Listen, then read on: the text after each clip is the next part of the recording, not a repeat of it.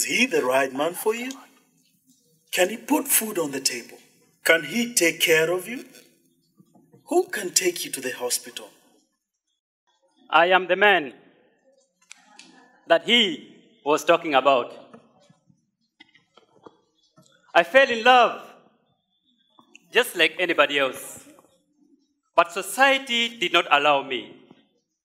They tried to convince my girlfriend to leave me, saying that I am good for nothing.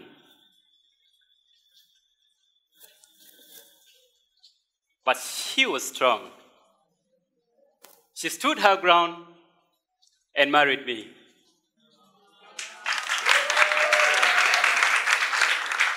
I was born on a beautiful Sunday morning in the northern part of Uganda. And therefore, my parents named me Sunday. Usually, children who are born on Sundays are believed to be blessed. But was I really blessed? I got polio at an early age, and it rendered both my legs powerless. I could not walk or even stand by myself. My mother contacted an organization, and they supported me with assistive devices, like calipers for my legs and crutches which I use for walking. She later enrolled me into a special needs primary school so that I can attain education. But before I could graduate from primary, something terrible happened, which ruined my entire childhood. My father died, leaving my mother by herself. Then 3 years later, my mother too died. I remained in the hands of my relatives. They took me to a regular secondary school, and there I found it really, really, really hard to cope. Besides accessibility problems, I faced discrimination from the students and, surprisingly, even the teachers. I remember the students would make fun of me because of how I walk and because of how I look. And the students, and the teachers, they would call me names. I don't know whether they were compliments, but they would call me names like lame boy. Time came. I made a decision and said, no, I'm not going to be moved by what people are doing to me. I have to concentrate on what is dear to me, and that is education. But unfortunately, I lost it too because I couldn't afford the high school fees rates. I dropped out of school. People with disabilities in my communities have problems, and these problems vary from one person to another. But I am going to talk about the general problems that people with disability face in my community. We still have discrimination and negative attitudes from family members and even potential employers. There is still lack of market-relevant skills that can compete in the job market. We still have accessibility problems when it comes to roads and having access to public facilities. Then there is illiteracy due to lack of education. And finally, when our mothers give birth to children with disabilities, they are rejected by their husbands because they say disability is not in their family lineage. You may be wondering what could be the root cause to some of these problems. I will quickly walk you through some of them. Northern Uganda is still recovering from an insurgency that took place for 20 years. This war led to loss of lives, properties, displacement of people, and other people were left permanently disabled. The second root cause is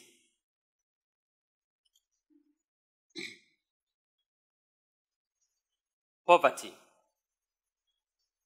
as a result of war as well. The third root cause is the weak government policy concerning disability. The few policies which are there just remain on papers. Then the last one is superstitious beliefs.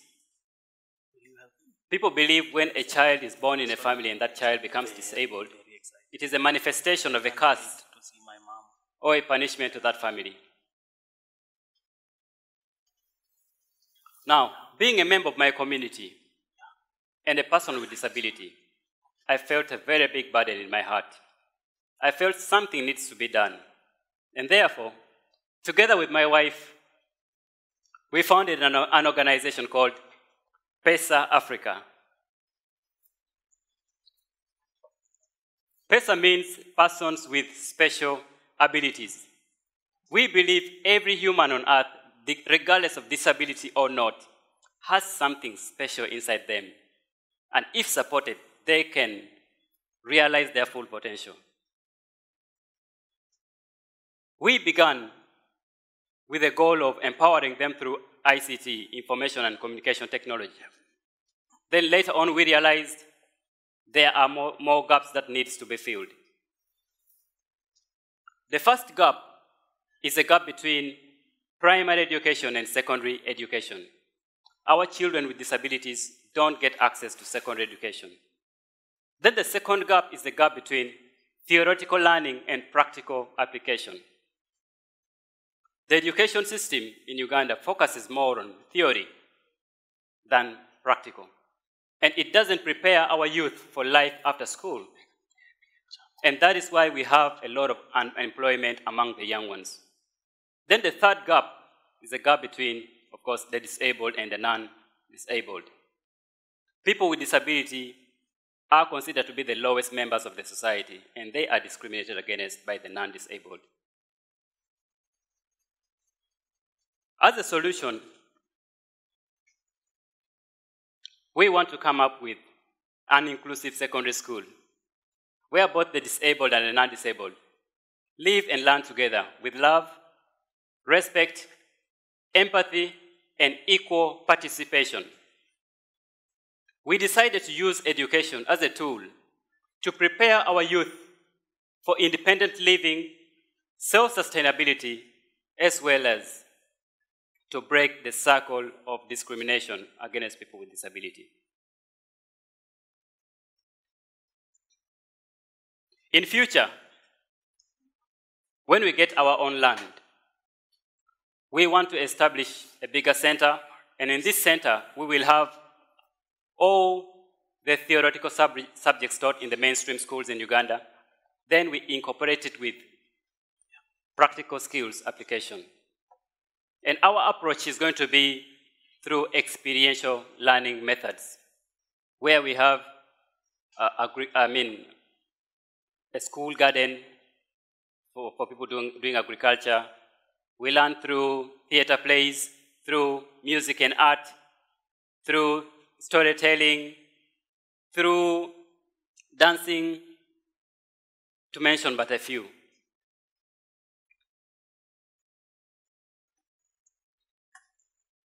We will make sure that every subject that is taught in our school is linked to what is happening in the world. Every topic that is being taught in a subject is linked to what is happening in the world, in life after school. The difference between our school and other schools is, one, it will be the practical approach. Then two, it will be one of the few inclusive schools in Uganda.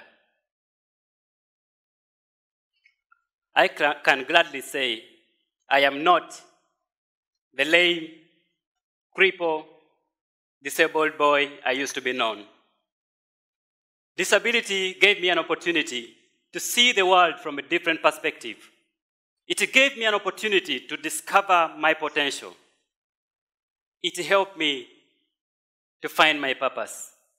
And today, I am known as a passionate musician and the founder of an NGO. But tomorrow, I want to be part of bridging the gap between the disabled and the non-disabled, between school and life after school. Do I feel blessed? Oh yes, I do.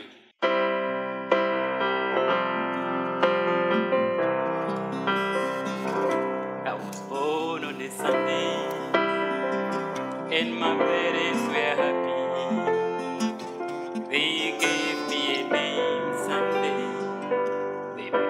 that I was blessed. Everything changed when I appeared to be different. Sunday wasn't blessed anymore. Everybody thought I wasn't good enough. I believe I am blessed. Because of how I am. No. I believe I am blessed. Judge me because of what you think of me. No. I believe I am I can blessed. be anything if given a chance. I believe I am blessed. My name is Sunday. I wanna be me, nobody else. My name is Sunday. I am blessed, I'm not a curse. My name is Sunday. Give me a chance, I'm gonna fly. My name is Sunday. Hey, that's my name, that's my name. What's my name? Sunday. Sunday. Sunday. Sunday. So proud to be. Sunday. So proud to be. Sunday. So proud to be. Sunday.